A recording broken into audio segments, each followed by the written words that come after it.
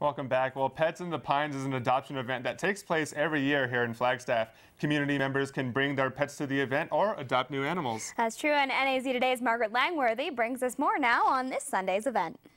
This weekend, the 8th annual Pets in the Pines event took place in Wheeler Park. Helen Hopkins is the Marketing and Developing Director at the Second Chance Center for Animals, and she spoke with NAZ Today about the event.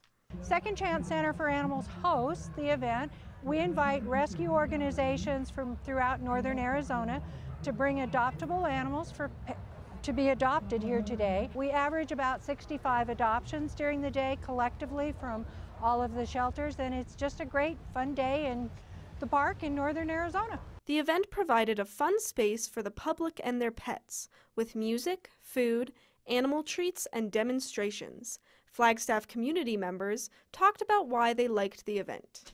It's kind of a place for the dogs to socialize with other animals.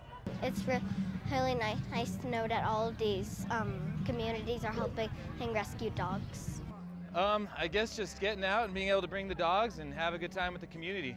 This story has a happy ending for many pets who got to go home with loving families.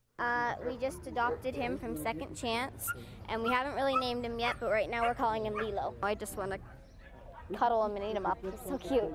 With NAZ Today, this is Margaret Langworthy.